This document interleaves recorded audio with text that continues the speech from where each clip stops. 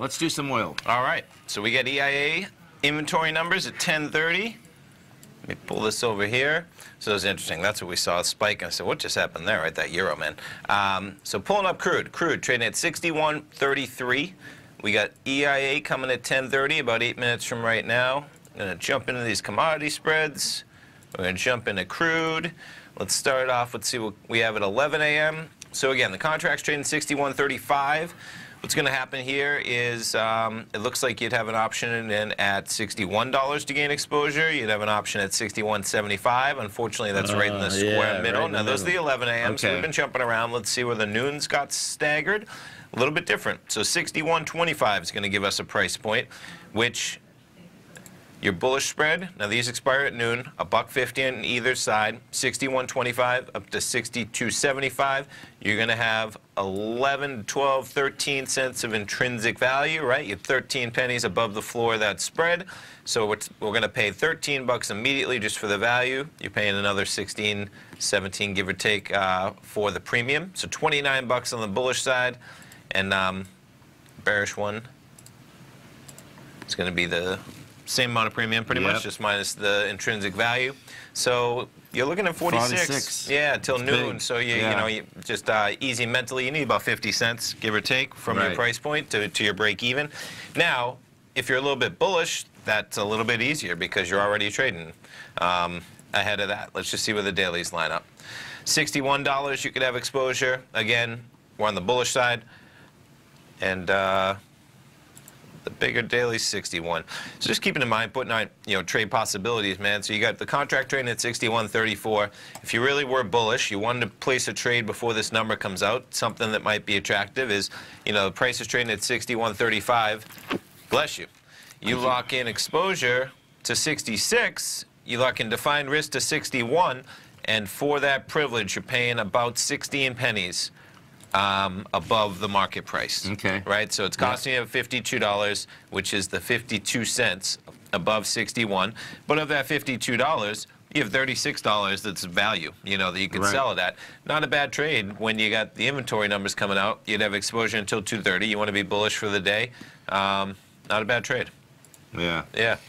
So we had some big numbers last night.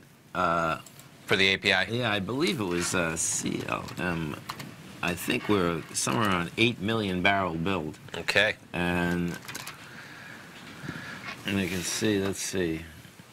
Is that where it come out? Is that 4 o'clock? Yeah. Yep, right there. So you had a little 61.75, 4 to 61.33. Nothing heavy, but yeah, you know. Yeah, 30, 40 cents, right? The thing that's intriguing here is that with... Can you go into the CN before, or go to the chart, but just before you get away from it? Which is, you know, with all the action over in the Mideast, it's surprising that oil can't catch a bid. Yeah. You know? It's interesting how you have multiple factors, multiple variables in terms you have the turmoil going on in the Middle East, right? You had possible drone attacks on infrastructure, right? You had possible ships getting attacked, but then you have the economy pulling back so hard that you have oil pulling back with it. So it's like one of them's pushing it up, supply concerns, the other one's pulling it back, demand concerns. So let's see what they're watching for here as we got about 5 minutes or less to look for. So oil stocks at Cushing, Oklahoma are an increasingly important area to watch. The prompt WTI spread has been in a stubborn contango even as global markets tighten. Let's see, in fact, second to third month spread and third to fourth month spread are also now in a contango. The market is trading like there's going to be a lot of supply coming online very shortly. So contango, folks, is that it's costing you less in the future to buy oil than it is right now. So what happens is that even oil company, all of us can buy it right now. Sure. At a cheaper price. Sure. You know? Yeah. So yeah. That's normally saying that the supply is going to be bigger. Yeah, and prices will be going down in the future, which is why those future months are cheaper. Pad 1 gas inventories appear to be rising again, but they're still sitting well below the 5-year average. In addition, inventories are fairly tight for this time of year, despite the Memorial Day kickoff to driving season around the corner. It's around the corner, too. Man, it sure is. Bulls may have something to rejoice over in coming weeks. Refinery utilization, we keep seeing this one come up in the Gulf Coast, may see some declines for the week ending May 10th. Storms in Texas shut down a few of the Pad 3's largest refineries early Friday, an eerie reminder of Hurricane Harvey. For the week prior, Gulf processors used 92.1% of capacity.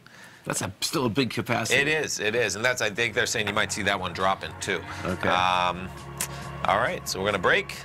We're going to come back, and we'll see where we end up in oil. Our phone number is 877-927-6648. We have the Dow Industrials right now down 31, NASDAQ up 30, S&P's down 2.5. Come right back.